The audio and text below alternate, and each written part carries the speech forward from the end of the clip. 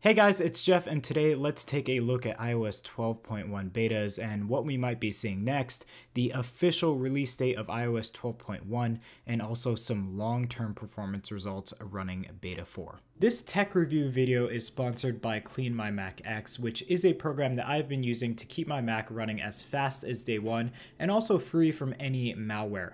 Clean My Mac X can improve your computer's speed to run up to 4 times faster, improve app responsiveness, and clear junk from your hard drive, giving you more space to work with.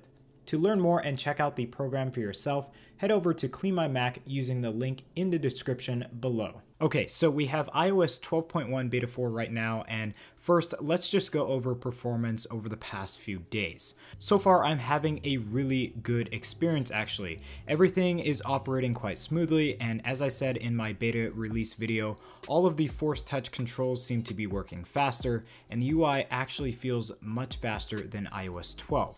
So with that being said, we now just have bugs and performance to talk about. So onto the bugs. There actually isn't too many of them.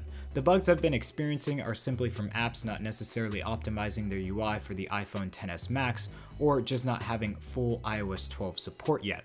So far, the connectivity bugs affecting LTE, Wi-Fi, and Bluetooth aren't an issue, and I'm really just not seeing any bugs that are actually worth mentioning. Now, past the bugs, we are definitely seeing a major difference in battery life. Battery life is so much better on beta 4, and this is really putting my mind at ease because even with the iPhone XS Max, the battery life has been really poor on previous betas.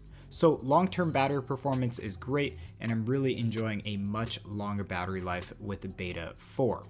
So we've talked about the beta 4 performance, let's talk about a possible release date for the official version of iOS 12.1. Well, as you may know, Apple announced their October 30th event where we are set to see the new iPad Pro lineup and possibly more from Apple. So with that being said, we might be seeing iOS 12.1 come out on that date at the event, or you may see it come on November 1st, which is a Thursday.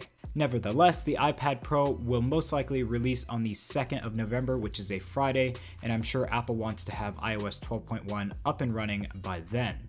So with that release and another week of beta testing left, will we see a beta 5? I personally think that we will. So what will we be seeing in this beta version? Well, Apple definitely gave up a lot of performance and speed in benchmarks to achieve the fluidity that we are seeing within beta 4. Maybe we'll just see a tad bit more on the benchmarks with speed in mind, but whilst maintaining the stability that we have now. I'm also really looking forward to seeing a possible surprise release of the ECG feature with watchOS 5.1 beta 5 and iOS 12.1 beta 5. My fingers are seriously crossed for that feature because it's an awesome feature and would really just take the usefulness of the Apple Watch Series 4 to the next level. The last thing that we might be seeing is more wallpapers for iOS 12. Now, those would be specific to iOS, so not necessarily limited to any specific device, so even users of older iDevices would essentially have access to those. We saw a ton of wallpapers in iOS 11.2, but as we only have one iOS 12 specific static wallpaper right now, I do expect to see a ton of wallpapers coming to iOS 12.1, especially with the October event right around the corner. So guys, that is sort of a quick look at performance on beta 4, some analysis on an iOS 12.1 release date, and of course what we might be seeing in our next beta version. So if you want to stay up to date on the latest and greatest, make sure to get subscribed, and also leave a comment down below if you have anything to say about what we discussed today. So thank you all for watching, and we hope to see you in our next video.